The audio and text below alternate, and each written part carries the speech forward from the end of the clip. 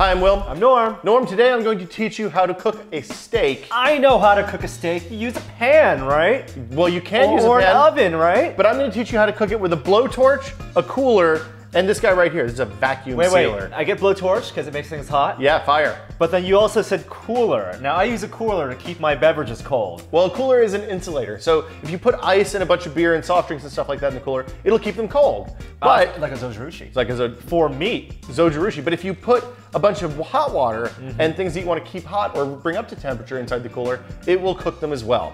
So this is sous vide. This is sous vide. It's a technique that's developed 5 or 10 years ago. Basically what you do is you put what you want to cook in a vacuum sealed bag, sink it in water that's the temperature that you want the meat to end up, and then leave it there long enough for the heat to get all the way through the meat, warm it up to the proper temperature, and then you put a sear on it using a skillet or a grill, or in this case, a blowtorch. So what's the advantage of doing this over using a traditional grill or a pan or an oven? It's a good question, Norm. The basic benefit is that you control the temperature of the water bath really precisely. We're using a cooler. They make a bunch of expensive machines, but because you're not trying to heat up a piece of meat to 130 degrees on a 500-degree griddle, right. or grill or whatever, the temperature, the timing becomes less of an issue. So you can leave the steak in for an hour, 2 hours, 3 hours. The only thing that matters is you leave it in long enough for the heat to fully suffuse all the way through the meat, and not so long that anaerobic bacteria start forming and you make botulism. So when I cook a piece of meat, typically I put it on the grill and then I check it occasionally every few minutes to make sure it's the perfect temperature and all the way in the middle. But this way you can leave it in the cooler for an hour or two. So the benefit of this is that you'll get a perfectly medium rare piece of meat all the way through. And then when you take it out of the bag, you can sear it. So you get the Maillard reaction, which gives you that nice crispy, burnt, outside here. It gives you a little toothsomeness. Yep. And the meat is perfectly cooked all the way through. There's no kind of medium, there's no gradation through the rest of the steak. So let's get started. All right. It's pretty straightforward. The first thing we need to do is, I have a vacuum bagger here. Yeah, so this is the equipment you need. This is the equipment you need. Vacuum seal the meat. This is a typical vacuum sealer to preserve meat. This is food. I think this is the Food Saver Mini. I've seen this on TV. Yeah, it's 30 bucks. It's a really inexpensive thing. It's also good for keeping, like if you buy meat and it goes bad frequently before you can use it, you can bag stuff up in these guys and they'll last a lot longer just in the fridge without even having to put them in the freezer. Awesome. So let's squish the steaks out of the way here. The way you make the bags with this, just follow the instructions for your vacuum sealer, but mine, what it does is this area, it sucks air out of this area. And once it reaches a vacuum in here, then it fires up this guy right here, which is a little heating element that seals it. Now there's a couple places you can mess this up. If you don't get a good seal and your bag leaks, that's really bad because you're gonna have a watery, gray, gross steak inside. 2 hours in a bath? Yeah. That's not good. It's gonna ruin the meat. Yeah. So I always do this a couple of times and even fold it over once just to make sure that I get a really good seal. I'm gonna go ahead and do that right now. You just push down and you can hear it sucking. Okay, when the green light comes on, that means the heating thing is going, and you're probably clear, you just hit the button and it releases the lock, and you can see there's a seal across the bag. I'm gonna do it a couple more times just to be safe. Double seal that, triple seal it. Don't wanna ruin my meat. The next thing we need to do is take our sealed bottom bags and drop in the steaks. Now what steaks did you buy? I bought a couple of big New York strip steaks because that's my favorite.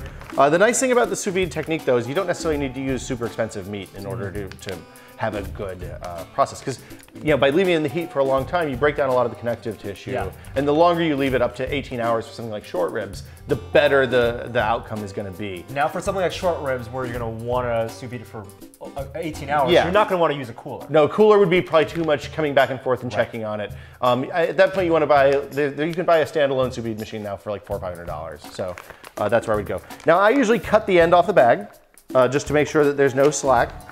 I'm gonna do that right now. It's important to make sure you have the right bags with your vacuum sealer. Not all of them are appropriate for this. So you'll want ones that say, really specifically, this one you can see says, refrigerate, freeze, microwave, boil. That means it's safe for water baths over a long period of time. No chemicals. You don't wanna cause problems and like accidentally poison yourself. Now, this time I'm gonna put the bag into the gap. And you wanna get the edges of the bag into the gap. So what this is gonna do is suck all the air out of this bag, so it's just meat and bag. Just like humans.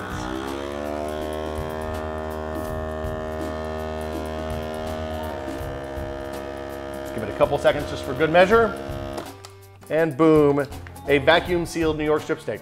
I'm gonna do the same thing with the other one. What's our water temperature out there, Norm? 130.5. We gotta get these in here.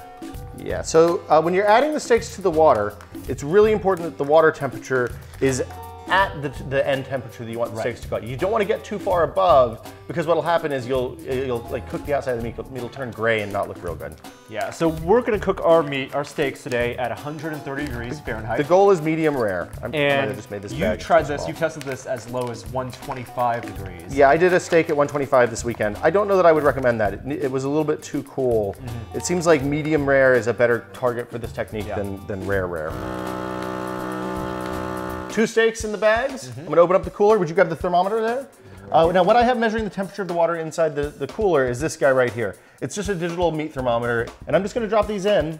They'll sink around the bottom. No, because I took all the air out. I'm gonna add just a little bit more hot water to get us back up to 130. It's probably not a bad idea to have a kettle on the stove. Keep on going. Because when you add the steaks, what's going to happen is they're going to bring the temperature of the water down some. So you want to let the water come down and then go back up, rather than start too high and come down. So I'm going to go up a little bit more. 131.4. That's probably enough. Okay, so let's shut the thing. So if you accidentally overshoot, then you can drop a couple ice cubes in. 1 ice cube is good for about 1 degree with the amount of water I have here. And the amount of water that you put in is going to affect how stable the temperature is. More water is going to be more stable than less water. So you want to put as much water as you can manage. A bigger cooler will help. Exactly. But then you have to boil more water.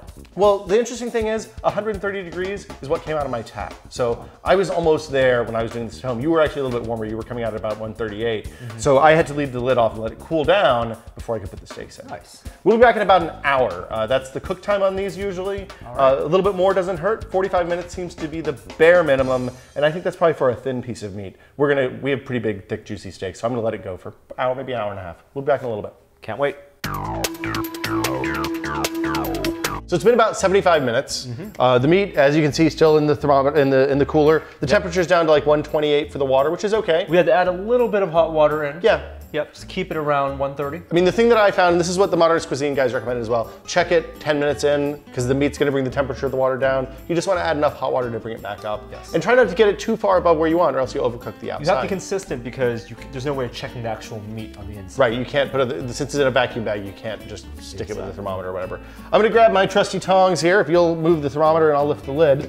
Let's bust out the bags. Now, one thing we noticed also was that occasionally the thermometer would rest on the meat, which was not as hot as the water around it. Yes. You wanted to get the thermometer in the water to get the best sense of temperature. Okay. So my bags are wet. Oops. Now, if you look at this, you feel it. Feel that, Norm? Feels very tender and like perfectly cooked steak, right? But it's kind of an unpleasant gray pink color because it looks medium rare, like the inside of a steak. So what I'm gonna do is cut open these bags. Technically eat the steak right now. You could eat it, it'd be just fine. It'd be delicious. It wouldn't be seasoned. Wouldn't be seasoned, and it wouldn't have the Maillard reaction. The crust that makes is actually quite nice, and is a good thing when you're cooking meat. So I'm gonna open the first of these bags, and what we're gonna do is, no, we're not gonna put it on the plate. We're gonna put it straight on this guy right here. Okay. So this is just a grill pan. It's nothing fancy. I think it's a Le Creuset, but I mean you can get any kind of pan like that. We're not gonna heat the grill. What I've done here is I've mixed up some salt and pepper, so I'm going to season the top and bottom lightly. You do both sides, of course. Now comes the fun part. Blowtorch. This is a propane plumber's torch. It's just a normal blowtorch like you would use to sweat pipes or something like that. You can get it at your Ace Hardware store. I think this one cost 20 bucks, and then the cable was an extra 10 or 15. The important thing to note is when you're using this kind of torch, it's liquid propane inside. So when you tilt it down, if you just use the top part, you tilt it down, the liquid hits the nozzle, it pours out, makes a big flame, and it goes out. It's a big pain in the ass to keep going. It's much, much easier if you use the end tip and just aim it like this. So there's 2 valves with this hose. There's one right on the cylinder, there's one on the handle. I've opened up the one on the cylinder, I'm opening up the one on the handle, and you have to light it yourself with an electric match or anything like that. The trick with lighting this is to get it right up underneath so that the whole thing lights all the way around at once. If you just have it partially lit, it'll go out in a second or two. So I've salted and peppered both sides of the meat. I put a little bit of butter on top here. I'm gonna light the torch, and the idea is just to run it right over the top real fast, get a little bit of a sear on, but not too much, and we should be good to go. There we go. See, that's the flame that you want. And you don't have a whole lot of control over it with this kind of a fitting. You have either on or off, basically, so Just kind of a gentle. So a lot of that's going to be the pepper burning off the top, but you can see it starting to brown already. Now you can also use the blowtorch for other types of meats. Yeah, so I used the blowtorch this weekend on a piece of tuna with wonderful results. You can see the butter kind of cooking there on top. So when you're looking at this kind of propane torch, the hottest part of the flame is this guy right here, where the top of that inside cone is. So that's where you want to kind of make sure it is on the meat all the time. You can cook the outside edges of the fat a little bit too, that won't hurt anything. So I think that side looks pretty good. I'm gonna reduce heat a little bit here. Flip it over, it's not even hot, and get the other side. You might want to drop a little pat of butter on there, Norm. Maybe cut it into 2 halves. Yeah. This is gonna set off your smoke alarms, Norm. I did this outside when we did it before, for what it's worth. Melt that down. Let it. Oh. Let's open doors. Smoke detector.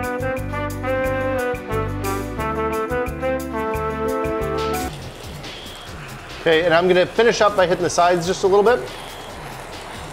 People get a little edgy when they see a piece of meat with really pink sides, so you don't want to have that.